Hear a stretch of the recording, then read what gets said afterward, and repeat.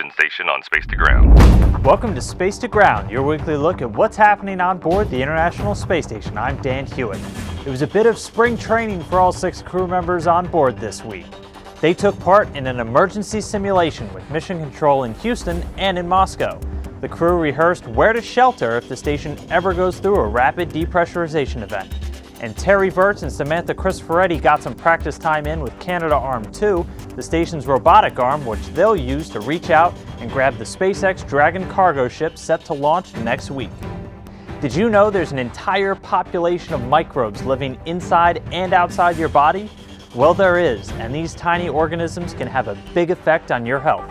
The microbiome experiment is one of the focuses of the one-year mission, and it studies how the balance of microbes in a crew member's body changes when living in space.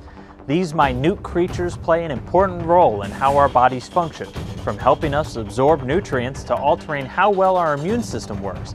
Studying changes in their behavior can help us prepare future astronauts for working in the extreme environment of space. This week, Brian wants to know what one item or area of Earth astronauts are most drawn to.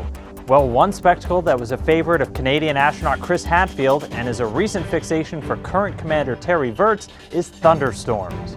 Many astronauts that have spent a few months staring at Earth have talked about how remarkable the lightning inside of storms and the cloud formations themselves look from orbit. In fact, Terry Virts recently shared a series of storms he captured, even getting some mind-blowing images from Typhoon Maysak. Make sure to keep sending your questions and comments using the hashtag #SpaceToGround. We'll see you next week.